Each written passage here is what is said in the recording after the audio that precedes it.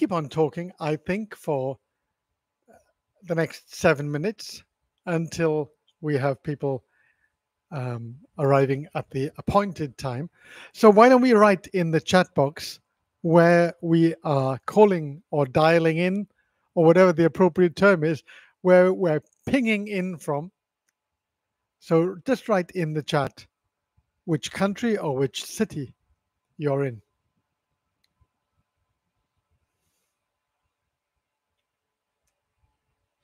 And I'll test my powers of reading and speaking at the same time. So the chat is empty at the moment. Ah, Esther, hello, South Korea. Somebody whose name I can't read. South Korea, Germany, in Pamukkale village. Aydın, Türkiye. Türkiye çok iyi biliyorum. Okay, Türkçe. Hello from Slovenia, Indonesia. Ah, wow, that's great. India, Neha Manik. Now that's a new name. Neha, are you a volunteer within the program that I haven't met yet? That doesn't look like a very Indian name, so I'm immediately intrigued. Español amigos. Hello. Hi, Andrew and Yuna. I am. Okay, that looks like Oscar from the tiny picture. I'm very good at recognizing people from tiny pictures. So Neha Manik says, interested in joining, sir. You never need to call me sir, Manik. Just Andrew is fine. But I've lived in South Asia. I've lived in Bangladesh for 7 years. And I know that everyone calls everyone sir. Ji sir, all the time. So I'm very familiar with that. But it's good that you're here, Neha. Is that a man's name or a woman's name? I would guess a woman's name, but I may be wrong. Maybe you can enlighten me in the comments.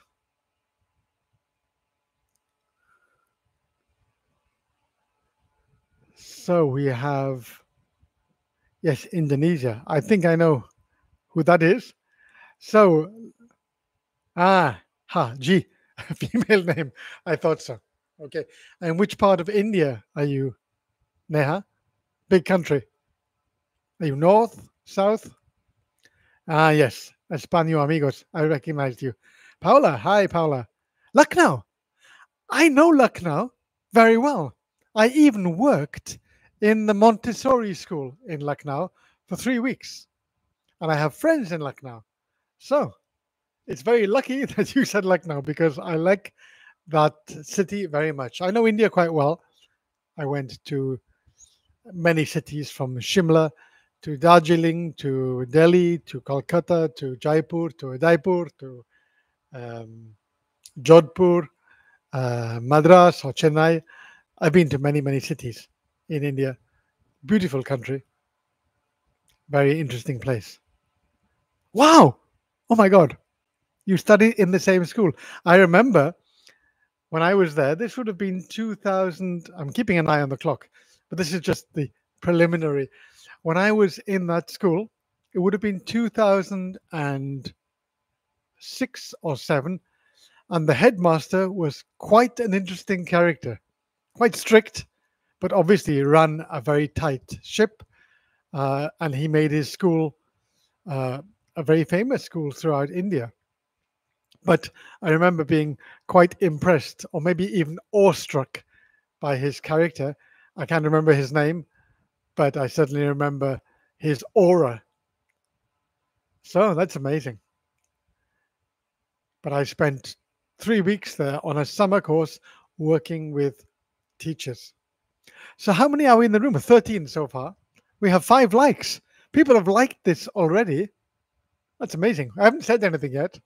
It's very kind, very generous of you to like. 6 likes. Oh my God. 7. Stop. Stop liking. Hi. Oh, it's Edith. Hi, Edith. An old favorite of the program. Not old in the sense of years, but an old friend, an old favorite of ProZ, Pro Bono. And even before that, of the ProZ group on Facebook. So, well, it's nice to see people here for more. I've never done one of these before. This is quite exciting to be able to speak to the camera, have my microphone working, check the numbers, check the time, and um, look at the chat and try and keep on top of that at the same time. I suspect I've seen people doing this kind of talk on things like Bitcoin, for example, where there are thousands, and I've seen political YouTubes where there are thousands of people who are tuned in and all of them commenting, at which point it becomes far too fast and too difficult to keep on top of everything. But we'll see. We'll see if I can keep on top of the comments today. So it's very exciting to have that kind of feeling of liveness. And we have our live sessions every week in Open House. But there's something kind of quite immediate, quite buzzy about this new, at least for me. I know there are YouTubers out there with billions of fans. So we're not in that category. But it's something quite exciting to see how this works in real life. So we're now 4:29, and I should share with you that I haven't prepared what I'm going to say, but it'll come out anyway. I talk about pro bono, and I live and breathe pro bono, so I'm not expecting to have writer's block or speaker's block. And looking forward to interacting with people. So if you've just joined, write your place of origin or the place where you are right now in the comments. And for those who've joined already, thank you for being there. This is our first attempt at doing a YouTube live. Thank you to Chinti for setting this all up. Chinti is an expert on all things YouTube. And so I'm very much a student here, learning how these things work. Okay, so I'm going to start talking right now about pro bono. And I want you, even if you're familiar with the program, just to think of any questions you have, anything that you've thought about in the past, not necessarily about the procedures, maybe, although that's also possible. Oh, we have Mariana from Buenos Aires. Welcome, Mariana. So, if you have any questions, no matter how challenging, because I love challenging questions, because all the questions about how does it work, how do I join, I've answered many, many times, and I'm happy to answer them again. But what I'm really interested in is things that push me to think about this from a new angle. Like when people come up and challenge to say, why are you working for free? Or why are you encouraging people to give away the work for free? They're not easy questions, but they're often interesting questions because they make your mind stretch a little bit. And just like going to the gym is not always pleasant, but always beneficial, mind stretching questions are also very beneficial in the long run. Okay, so ProZ pro bono. Let's look at the name first of all. ProZ comes from ProZ.com, which is the world's largest organization marketplace for teachers. I've just seen a very interesting question from Yuna, which I'm going to put in my mental fridge for 1 minute and then come back to it. So ProZ.com is the parent company, and they have essentially paid for pro bono to set up, because even though we are made up of volunteers and our costs are low, I have a salary and Chinti has a salary, and we use equipment and subscriptions to things like ChatGPT, for example, to keep our operations going. And of course, we have a website, we have a dashboard. All of these things need to be paid for, and pros have been very generous in doing that. And then why pro bono? Because we talk often about voluntary work, and until now I use the word every day millions of times, of course, but I would have put pro bono in the legal or medical category before, and I would have said voluntary work for the rest of us. But Henry's idea was very much to associate the work of translators with the world of lawyers and doctors and give it that extra professional touch. So instead of saying ProZ.com volunteers or ProZ volunteers or ProZ vol or anything like that, he wanted pro bono to be in the title. It's a Latin phrase. It means for the public good. And therefore, it's come to mean work which is free of charge. So let me ask. Um, no, the open house. So there's two questions here. One from Yuna, what surprised me most? I think what surprised me most is the growth of the program since the beginning. So it's now 2 years old, started almost exactly 2 years ago today. And in those first days, when it was only me with not even any volunteers on the first day, but then a handful of volunteers because I have quite a big network in the translation field.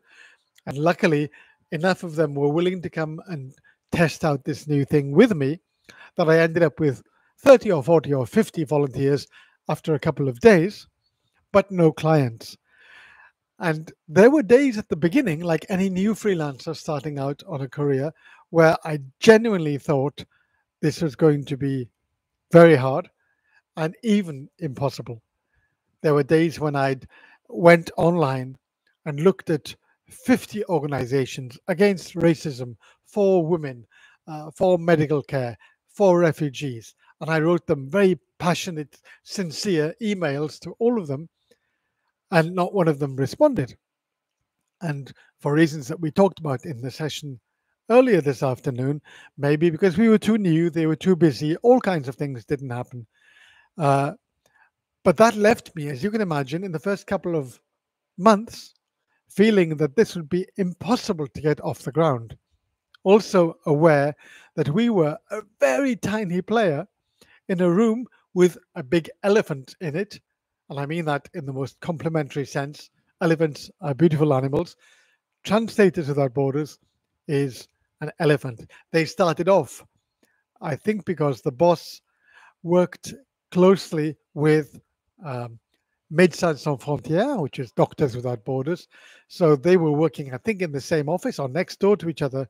And so immediately they started off with a massive dossier of things to translate, and they went from strength to strength.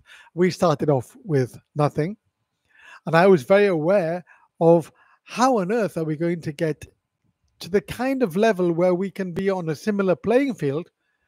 But very early on in our process, I decided that maybe what we needed to do was not a smaller version of that, but something quite different. And that's what I think we've built. Esther asks, is this like the open house meetings?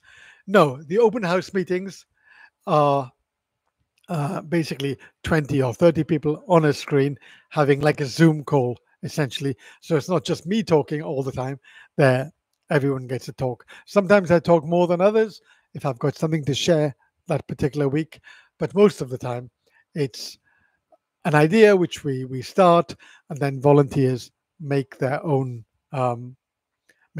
discussion, and we all chip in. So just to circle back to Yuna's comment, so the most surprising thing then is, having started off with that very humble beginning, is how much it's grown, and how much, because we decided to invest in the human side and give time through the newsletter, which takes a few hours each week, through the open house, and through other initiatives, how that has repaid itself 100 times over, and how from being like a small language agency, we've become a much bigger language agency, but we've become much more than that. We've become a community, which I am told, I don't really know, but Translators Without Borders is less of a community because they simply don't encourage interaction between their translators. I know for a fact that when I worked for them, I never met another translator working for them.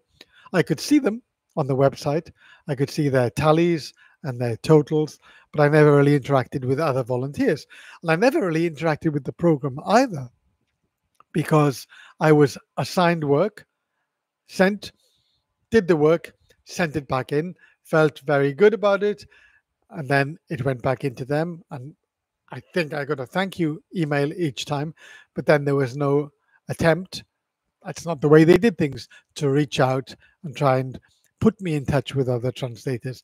And from the very beginning, that community aspect, that um, social aspect, human aspect, and the developmental aspect, because people learn when they come together in groups.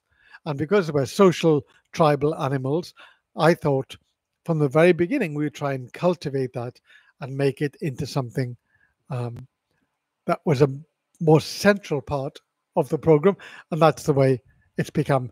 So the effects of that are the biggest surprise for me. How we've now got ambassadors and ninjas and crews and people in 108 languages and people from some of the poorest countries in the world all stepping up and devoting time and going beyond what they're asked to do. That's the biggest and the most joyful surprise for me. Okay, so let me look at another question. Okay, so Oscar asks, what was my inner motivation or my personal experience? That's a very good question. It's a mixture of things. First of all, I was already working at ProZ.com, and I'd been so this motivation works on several levels. On a very selfish level, I had been operating and running the ProZ.com Facebook group for 3 years, and I was a little bit tired of doing that because it was the same questions coming up. And as you know, probably in any community of 80,000 people, which is what that group is, it was 25,000 when I started off, it was about 60,000 when I finished. That's a lot of people to manage.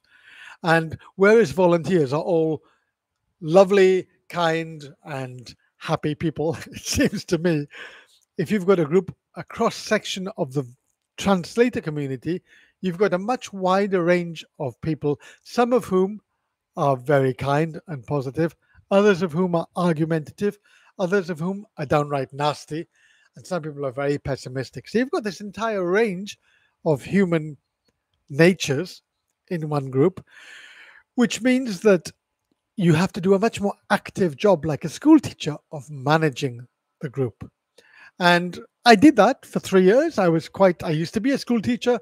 I found that role something quite comfortable to step into, but I definitely was beginning to feel the strain after 3 years and thinking, okay, we've talked about agencies, we've talked about direct clients, we've talked about you should charge more to your clients, we've talked about don't send an email to any client saying I can do every subject from archery to zoology. So I felt like I'd been through all of the themes around freelancing. And by that stage, so 2 years ago, I'd been writing for 8 years every day online about being a freelancer.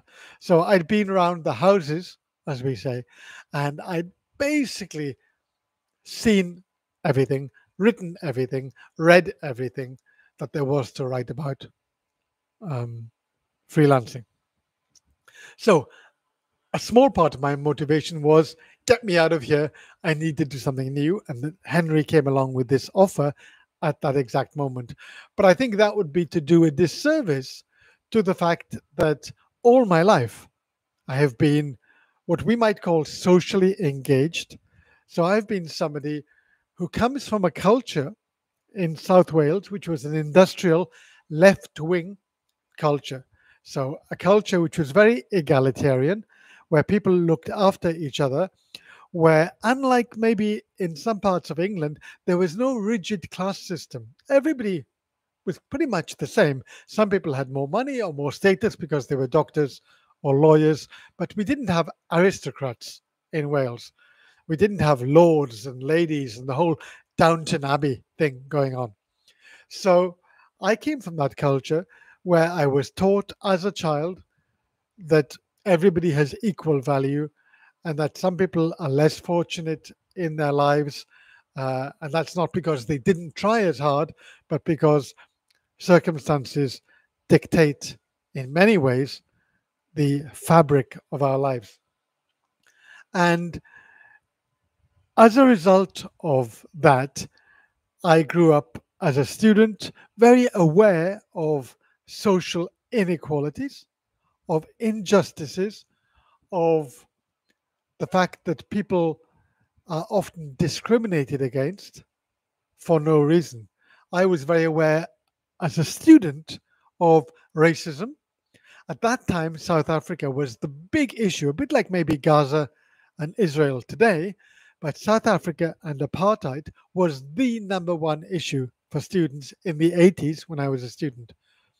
So I went on many demonstrations in London because I was a student in Oxford. London was 1 hour away.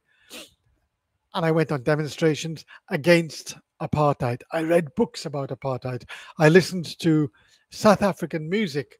I knew everything about Mandela, about Oliver Tambo, about the great leaders of that time. I even read literature from South Africa.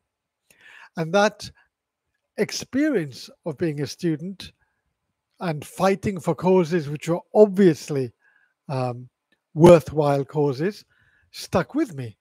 And even though I've become older and a bit more comfortable in my circumstances in life, um, I've had good jobs, I've been well paid, I've had a relatively successful career. I've never lost sight of the fact that there are people in the world who are going through hell on a daily basis. That might be as women within a household in certain countries or in any country. That might be as children who are suffering from abuse. It might be as whole groups of people, black people in the UK or in the US or Asian people. That might be because of uh, climate disasters. And obviously, it's difficult for a single person or for any of us to bear all that weight on our shoulders.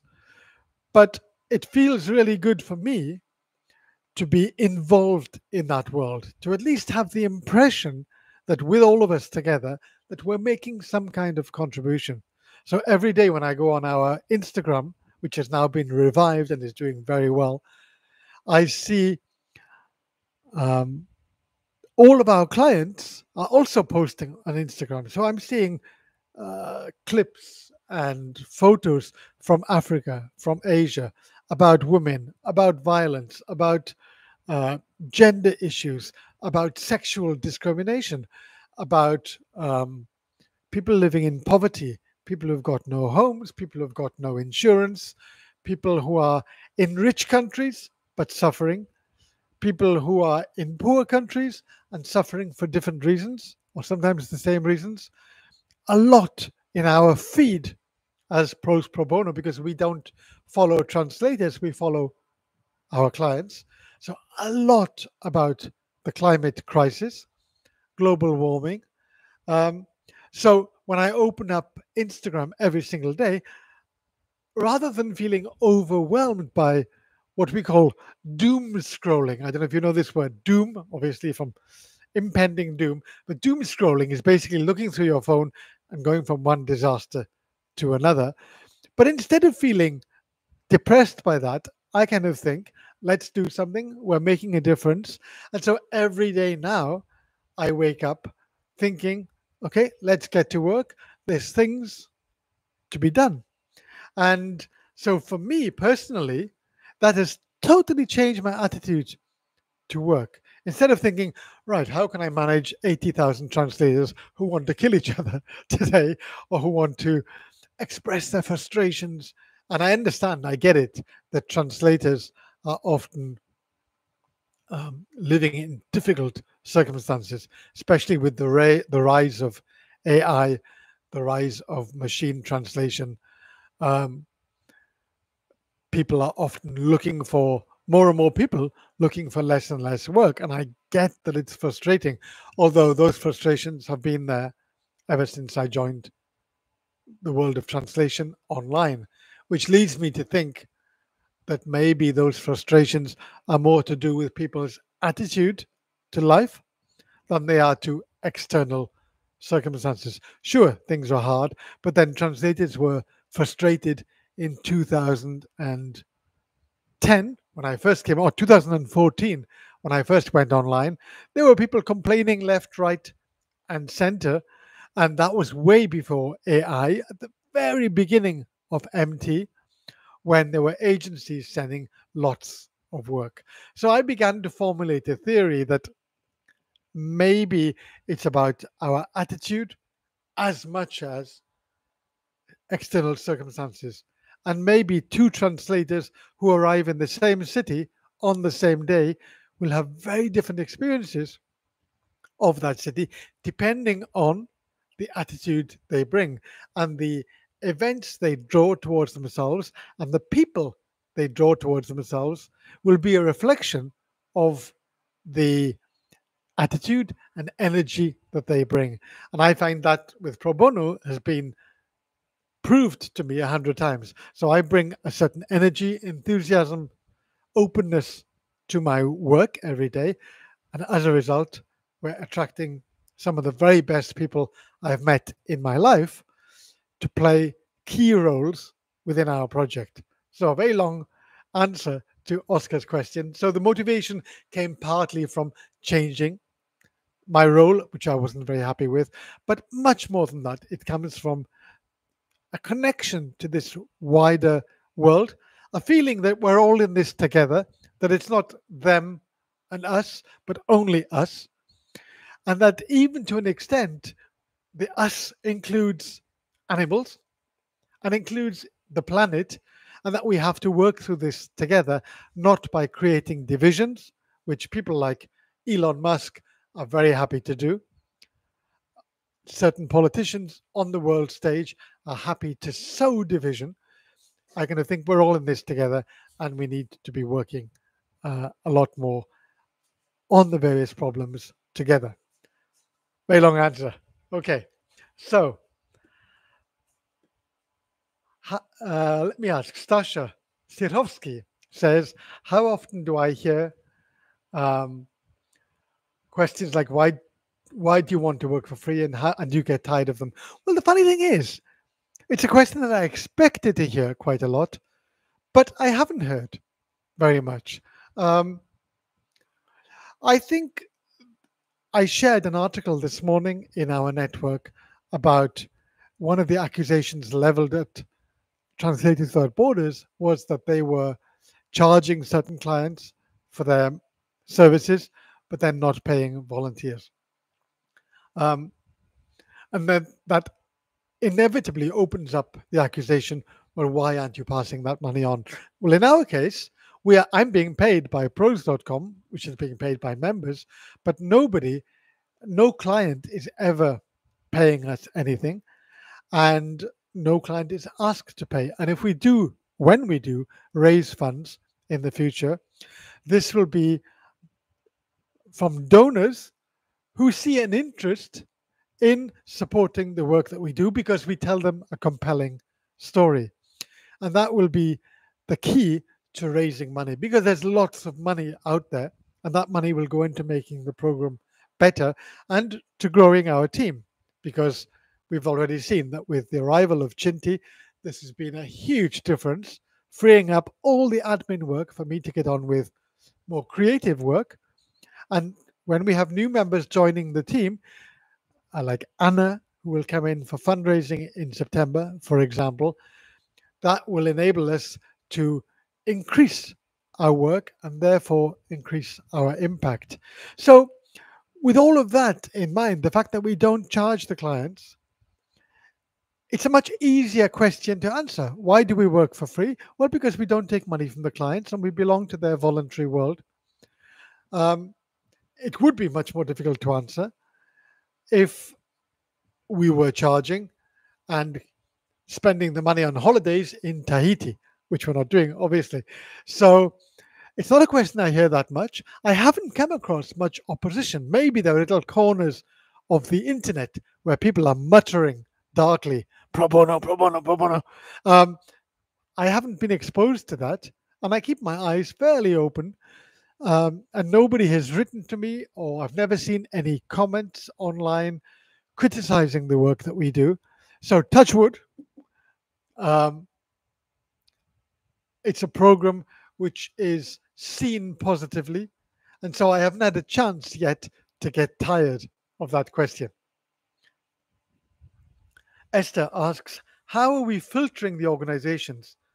Do you think that there are some organizations that can afford to pay for translations? Well, I'm not privy to the finances of each organization. So the only thing I can do is meet up with the clients face to face and test them and ask them why it is they're not able to pay. And in a way, unless they're all very skilled liars or manipulators, I simply have to trust what they're saying to me. Now, if you take an example that I gave earlier of a Guatemalan charity run by two Americans, it's clear that they don't have money. All the money they have goes into providing materials for kids in Guatemala and maybe to sending teachers over, maybe paying their flight or paying their accommodation. And those teachers are the ones who do the work. So our job is to help these organizations do the work that they are trying to do. For those small operations, it's a pretty easy choice. It's clear they don't have money. I'm speaking to them. They're working in a tiny office or the back bedroom of their house, and it's pretty obvious. When I meet organizations like the International Rescue Committee, like UNESCO, or even the UN itself in Argentina, then I do ask that question. I say, so what have you done in the past? And why are you unable to pay for translations now? Because I want, naturally, to defend the interests of translators. If they can pay, then maybe they should pay, even if they're doing good work. And I don't want to be accused in any way, not that anybody has done this, but accused of exploiting the goodwill of translators. But even when we meet these people, even the UN, the story is always the same. They say that we had a budget and it's being cut back. And I came across this recently when I worked with our volunteers for the International Rescue Committee, a very prestigious client, a very important client in the US with offices across in all 50 states, dealing with vast numbers of refugees coming to the US. And I met up with a guy who was running a newly established language unit. Because as you can imagine, with any big organization like that one, with offices in 50 states, there's a lot of overlap, a lot of reinventing the wheel, a lot of people doing stuff which could easily have been translated because another office already had the translation. And yet both offices were coming to me independently, and I was saying, you should talk to California because they've got this text, and we did that last week. But there's lack of coordination, and that's almost inevitable when these organizations reach this tentacular, like an octopus, a tentacular level. So I meet this guy, he seems very impressive, and we're talking about how we can coordinate and how his language unit can pull these threads together. And we had a meeting once a month for 6 months, in which he said, right, now requests should come through me. Now we can use this software. Now we can use this translation memory. And it was interesting and educative for me to be able to work with this guy and see how he was managing a vast language operation within a single organization. Until 2 months ago, he came to the meeting and he was looking very glum. And I said, what's up? I got to know him quite well by now. And he said, our unit is being axed. I was really surprised. And I said, what's happening? He said, well, budget cuts. So when an organization like that gets less money from the government and their budget is cut by 20%, then they have to cut some services. And often, as we know, translation is seen as a luxury, even though it shouldn't be. It's pretty essential to the work that our clients are doing. So that was the story with the IRC. I heard the same thing with UNESCO. Yes, we used to be able to pay, but we've got no budget anymore. The same thing with the UN, even in Argentina. So then it's up to me to decide, are these people lying to me? Are they telling the truth? If they're telling the truth, should things not be different? Maybe they should get more money from the government, maybe, but they're not getting it. So on each call, it is literally a judgment call where I'm speaking to the client and thinking, okay, do these people, they don't have to start crying during our phone call, but I'm judging all the time. Yeah, these people sound like they're committed to their work. I'm meeting them face to face on Zoom. They sound committed, they sound engaged, but it's clear that they're having trouble doing what they're doing. And in that case, I can decide whether or not. Usually the answer is yes, to work with them. It's not a science, it's more of an art, but it's one, and it's not objective in the sense that I can't see their books. But I'm pretty content that most of the organizations that we work with, if you put those big ones to one side, most of the ones we work with are doing good work on the ground and doing very important work. So for me, it follows naturally that we can do work with them. Okay. Hope that answers your question, Esther. Oh, Reap Goodness. So there's Carol. Nice to meet you. Nice to see you again, Carol. Well, that's the kind of comment that Carol has written here from Reap Goodness. She's involved in environmental work that we often get. The standard response from clients when I meet them, and personally, I don't like the word clients. If one day I become the ruler of everything, which I'm not quite at the moment, I would call all of our clients partners because we are partnering them really in delivering services to their beneficiaries. So for me, it's volunteers, partners, beneficiaries. Client sounds a little bit too corporate or business like for me. But anyway, so Reap Goodness is a partner. And like all partners, when we meet them, first of all, and we describe what we do, they say, it's too good to be true. Almost as if to say, where's the catch? And I say, there is no catch. This really is free.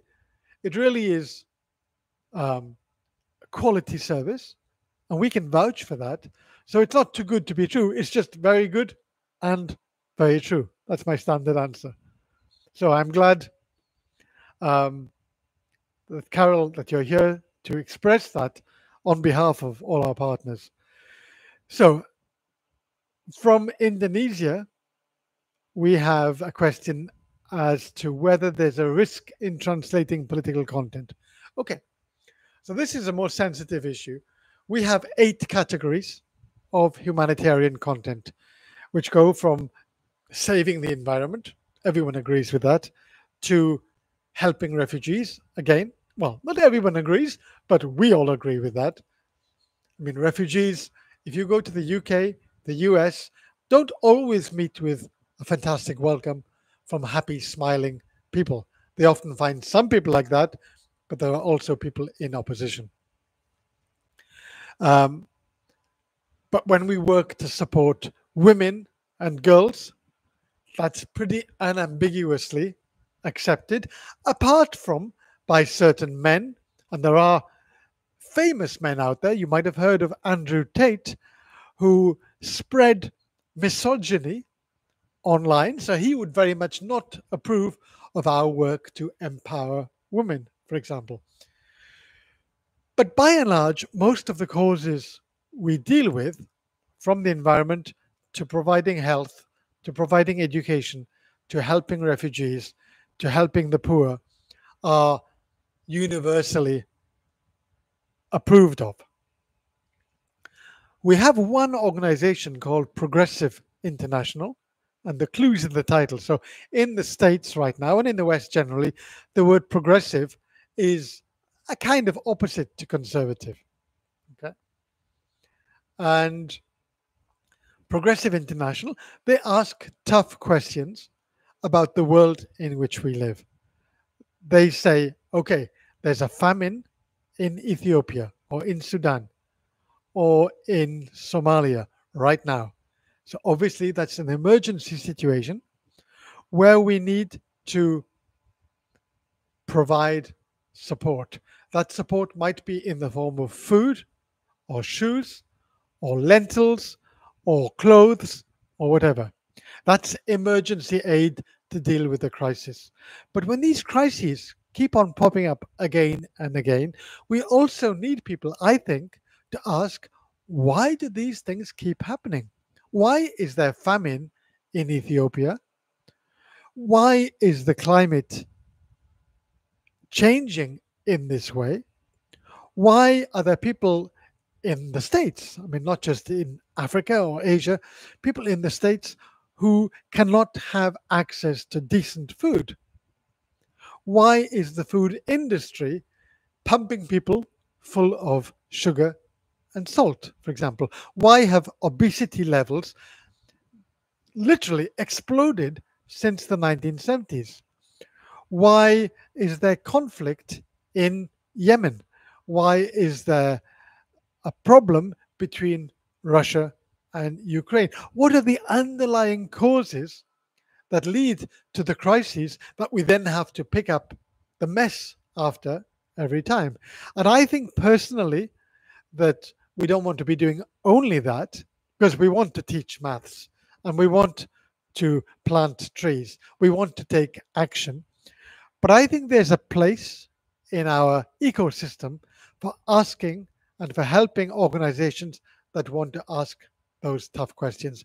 Because if we don't ask the questions as to why racism is perpetuated, for example, if we think back to Black Lives Matter, if we think back to Black people who were killed by police kneeling on their necks, for example, in the case of George Floyd, if we don't ask those questions, and we don't ask questions about gun ownership, then we're simply walking blindly into the next shootout in a school. And then everyone gets very sad, everyone gives thoughts and prayers, and everyone says this should never happen until the next time it happens. So I think it's very important that we have one or two organizations in our stable of partners who ask tough questions. They may not be able to change the world in the same way as people who purify water or who plant trees or who create crops or who teach children. But I think they form an important part of the mosaic. Now, by definition, once you begin to ask questions about why is this happening, why are some people behind this, why are other people against this, it becomes political with a small p. We certainly don't support any political parties, but we do engage with one or two organizations like that who ask tough questions. And it's up to volunteers whether they want to translate that content. So, as it happens, Progressive International articles, because they're well written and they're journalistic in tone, are very, very, very popular with volunteers.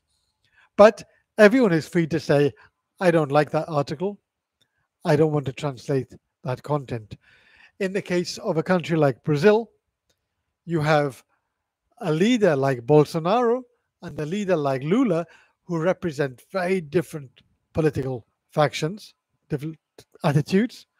And any article discussing the history of Brazil in recent times is by definition going to be political, because it's either going to support one and therefore be against the other, or vice versa. So I wouldn't say we seek out political content, but neither do we refuse to translate it, especially when these bigger questions are concerned. We're not going to translate articles about the American election or the British election, but when people ask, why is there economic injustice in parts of the world? Why, in countries where there are rich natural resources like the Congo or Nigeria, is there such poverty? Then I think those questions are worth engaging with. So, right, well, it's a lovely comment from Una. I think you make an important point that you've grown professionally and never felt like you're being exploited. Because I think from the beginning, when we realized that um, we were a tiny organization compared to the elephant that was and is Translators Without Borders. Not just in reaction to that, but also as a reflection of the way that I wanted this to go, we decided to become more community based and more human. So, more human touches in reaching out to volunteers, recognizing people's names, their faces, having open house, having newsletters, trying to create a community spirit because I believe that people work better when they work together. And as we all know, translation is an isolated and isolating profession. And all my translation life, or at least for the last 10 years, has been based on the understanding that people need to reach out and work together. Otherwise, loneliness, whether in the first world or in the global north or the global south, loneliness can be a real issue. So we decided to bring translators together, and that has become one of the most beautiful parts of the project. A second thing we've done is move from a position where we said we need to revise texts to make sure that we're not sending badly translated work to partners. That was the first motivation behind creating a translator plus reviewer system. But as that began to kick in and take shape, we realized there's a lot more that's rich and developmental that can be done within that system. So that, for example, at the very least, you would have translator A would send that text back to me. I would send that off to reviewer A, who would then send me back the finished copy. That would go to the client. Now, that would be the most efficient and shortest way to get around the quality problem. So, one translator, one reviewer, they don't talk because that's just a waste of time. They send their stuff back to me. I send it to the client. But from the beginning, we wanted the experience of translating and revising to be richer than that, so that the translator not only makes mistakes, if they make any at all, but learns from their mistakes and becomes a better translator. And that the reviewer, because reviewing is a separate job in the commercial world, the reviewer not only reviews, but also has to account for their reviews to the translator, which requires a whole bunch of analytical, linguistic, and diplomatic skills to come into play.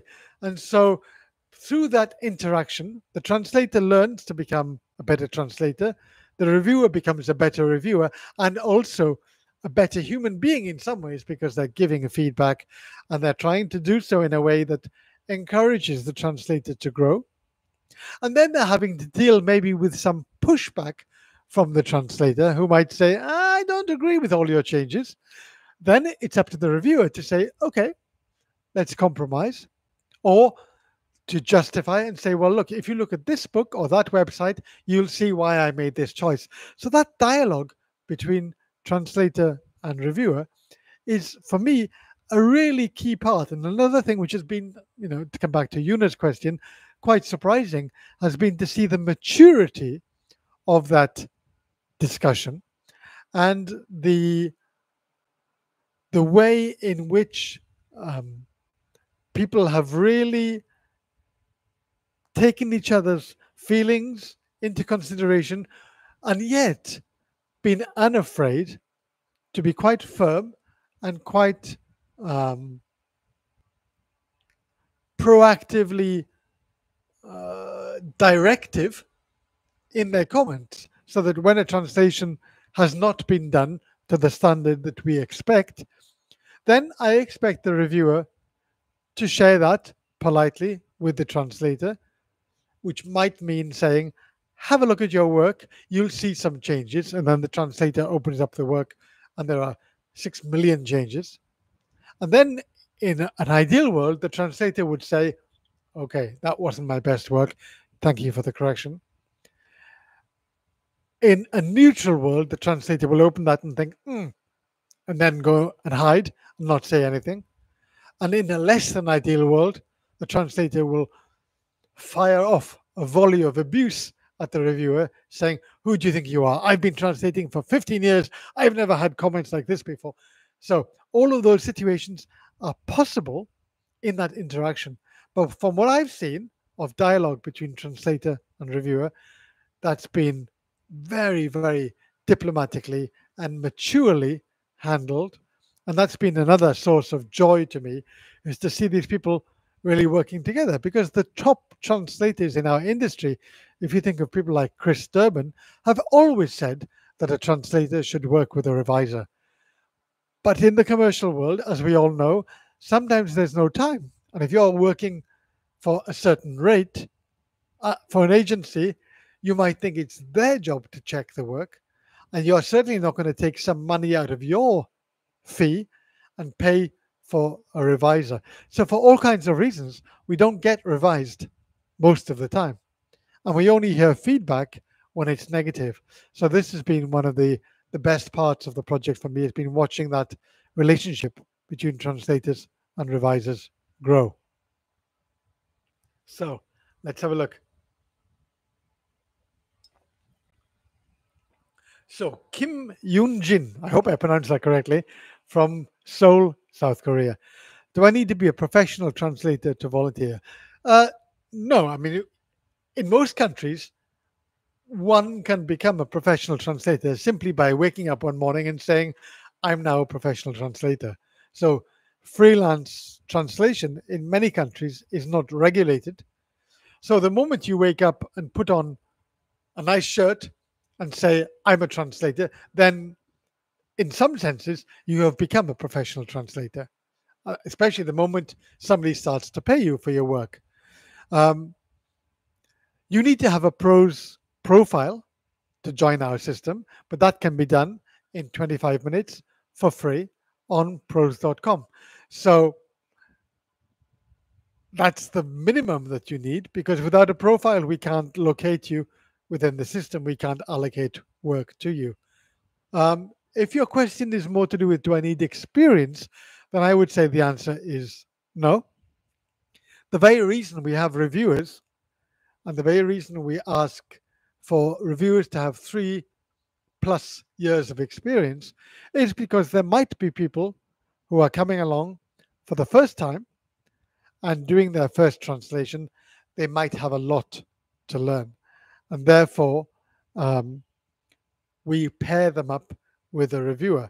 So I would say you don't have to be a professional, you don't have to be experienced, you do have to be open to feedback. Because if it's your first ever translation and you react hysterically or angrily to any feedback, well, then probably it's not for you. But I would say in that case, maybe even translation is not for you. So if people come with an open mind and they're prepared to give it their best shot and deliver the best quality they can do and be open to feedback, then I would say you'd be welcome with open arms. Of course, if a new translator delivers a text to an experienced reviewer and the text is full of mistakes, that is probably going to come back to me, because I ask reviewers not to tell tales, but simply to report to me if there's someone who's so way off the mark that this is creating more work than it solves, then I need to know. And that's particularly the case if a new translator delivers work which clearly has not been spell checked. And spell check is something that's available to everyone. It's a key part of our work. So if a translator delivers clearly Google translated material or material that is full of spelling mistakes, then that becomes a problem for us, and we might well deselect that translator.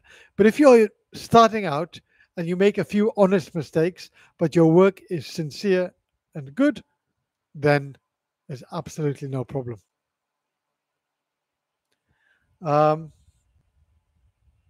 So, Stasha, again, talking about not having had any work yet. So, unless I'm mistaken, Stasha, you are Croatian or Serbian language.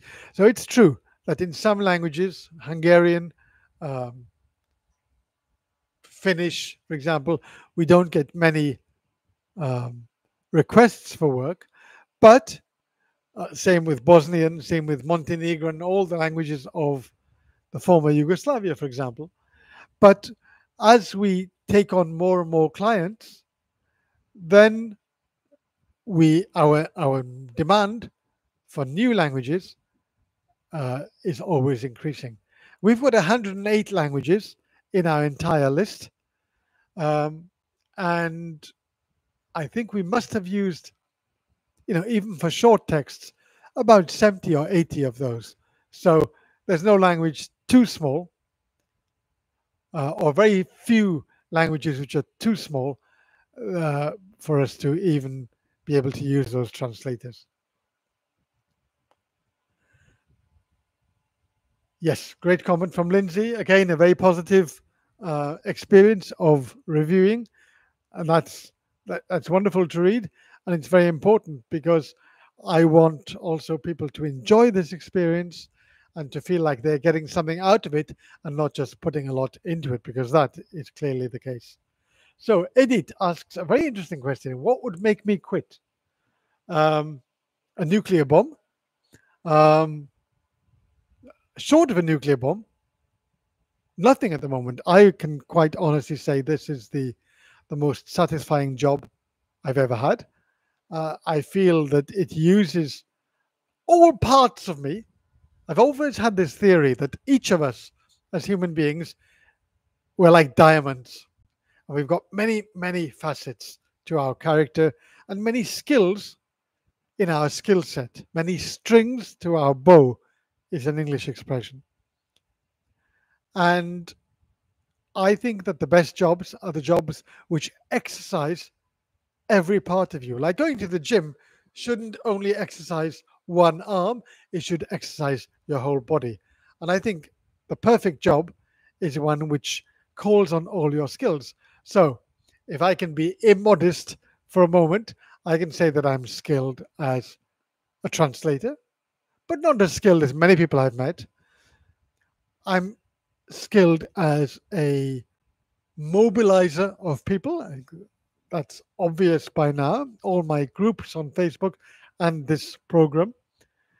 I'm skilled as a writer, although without Lindsay, my writing would be full of typos because I'm also a bit too fast as a writer. Um, I am skilled as a teacher. When I say skilled, I don't mean hugely skilled. I mean I have that in a way that I don't have carpentry or plumbing or flying planes in my skill set. So I do have writing, mobilizing people, motivating people, communicating, organizing, some design skills.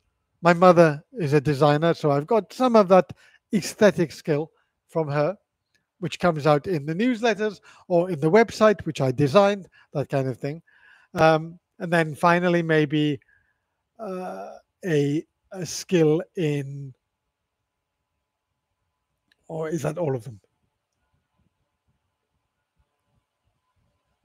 Yeah, maybe also an interpersonal skill in dealing with new clients who come along, not sure what they're going to get, and yet they meet me and then they become clients. Okay, so while I might not be the best in the world at any one of those skills taken individually, if you put them together, where they all get used in this job, then you become much, much stronger.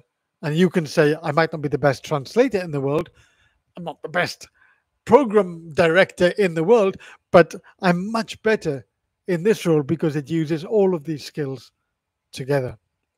And for that reason, I mean, when I was a translator, maybe the teaching part of me was languishing, unused, in the weeds. When I was a teacher of English, the language learning part of me, or the translation part of me, which I didn't know existed, wasn't being used that much. Um, when I was a writer, I used to be a journalist. Then I wasn't using my people mobilization skills. So in this job, I get to use all of them. And for that reason, I will never quit until they push me over the side of the ship. Um, okay, thanks, Tasha, for the clarification. Yes, I totally agree with Marina's comment about the dialogue, the language issues, and also, talking about the content. I think we get some very, very interesting content to read and very worthwhile content. I keep on comparing it to when I would wake up and be asked to translate some shoe catalog, and you might love shoes. Maybe you have 300 shoes in your wardrobe. But for me, that was always less interesting and less worthwhile than the kind of translation we're doing every day here. So Sylvia says, the quality of human connection. I love the way that YouTube lights up ProZ Pro Bono in red. It makes this a program where I'm truly happy to collaborate. Wonderful. Lindsay says, Andrew, you are also really approachable and genuinely want to see us translate this grow. Well, I hope to be. I hope to be approachable. I don't have a huge ego. Or at least maybe my wife would say that I do. But genuinely speaking, generally in work, no, I genuinely do like watching other people succeed. Um, when I run groups online, I always used to look at people saying things like, "Oh, this is going to be some shameless self-promotion." That was the phrase people used. Now I'm going to do some shameless self-promotion, and I always thought, why on earth should self-promotion be shameful? If you've got something, tell other people about it, share it. That's always been my principle. That's what I've done on my personal page on Facebook. It's what I've done in this program. Everyone should be sharing their successes, not shoving them down other people's throats, maybe.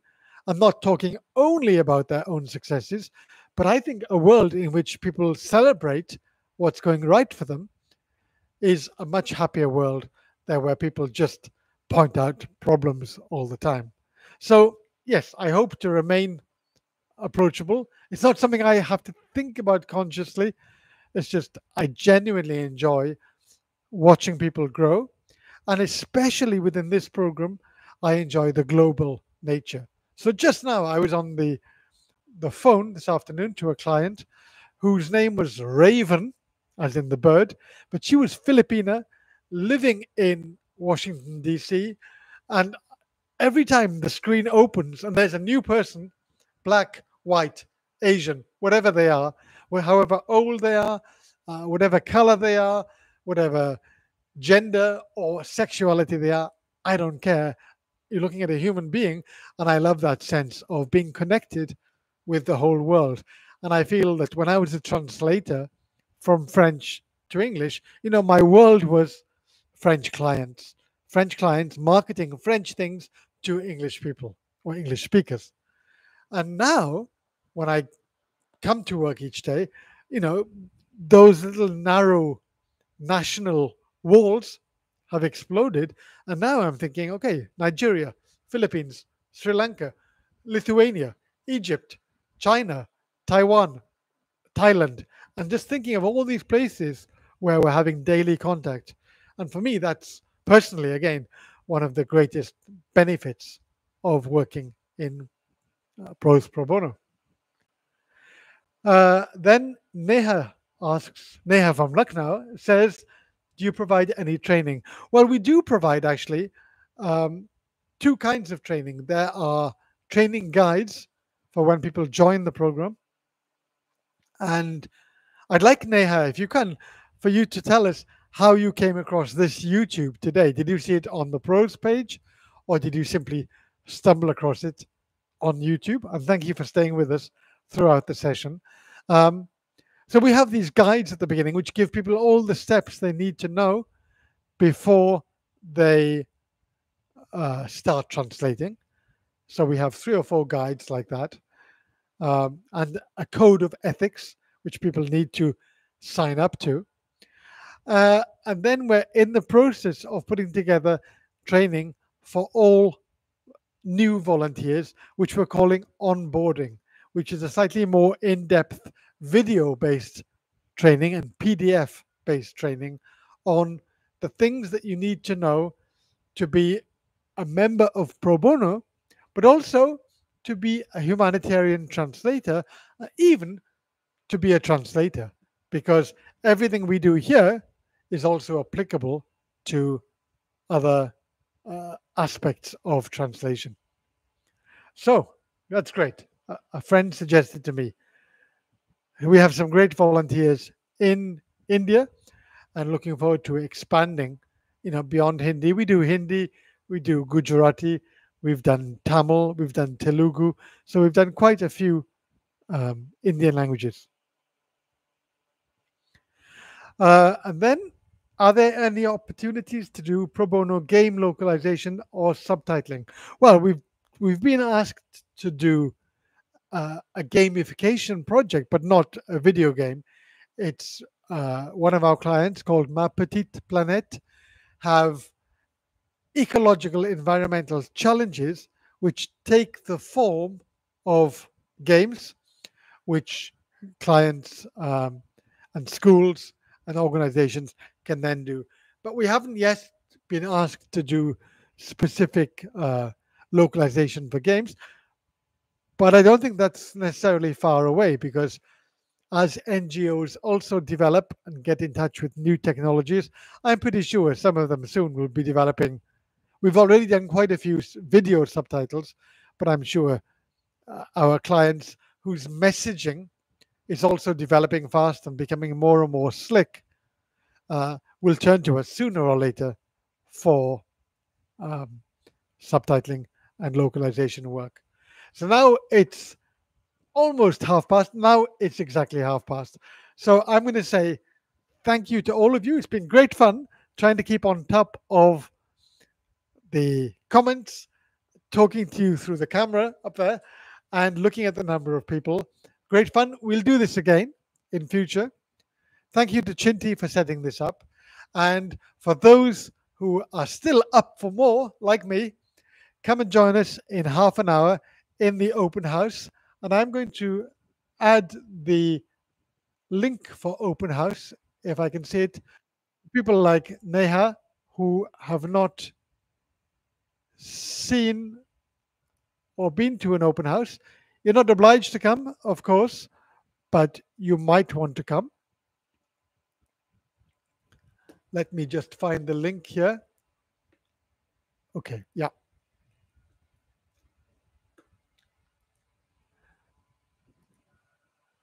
So it's here. That is the link.